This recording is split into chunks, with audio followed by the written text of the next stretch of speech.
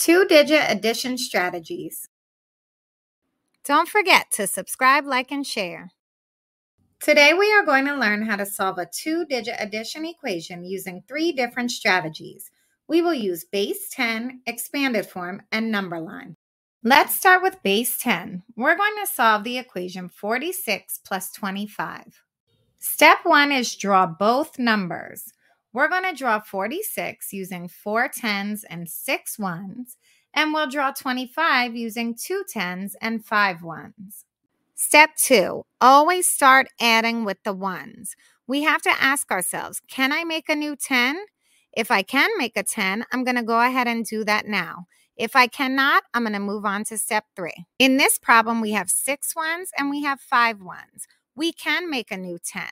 I know my make a 10 fact, so I know that the 6 needs a 4 to go with it to make a new 10. So I'm going to circle 4 ones from over here. I'm going to draw my arrow and scoot the 4 ones over to the 6 ones to make a new 10. Next, I'm going to cross them out over here because they're not here anymore, and I'm going to make a rectangle around my new 10. Step 3 is count all the ones and tens to find your answer. So now we have 7 tens all together, including the new 10 we just made, and we have 1 1 left. So our answer is 71. Now we'll solve the same equation using expanded form. Step 1 is write both numbers in expanded form. So we will write 46 as 40 plus 6, and we will write 25 as 20 plus 5.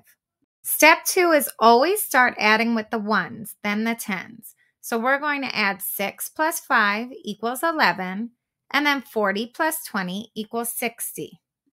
Step 3 is stack your expanded form answer on top of each other and then add, starting in the ones column, then the tens. 0 plus 1 equals 1, and 6 plus 1 equals 7. So we got 71 again. We got the same exact answer using two different strategies. Let's try one more. Last, we will solve the same equation using the number line strategy. First, you want to draw your open number line and start at 46. We're adding 25, so first we'll make a big jump for the 20. This is when skip counting comes in handy. 46 plus 20 equals 66. Next, we're going to add the ones, so 66 plus 5 equals 71.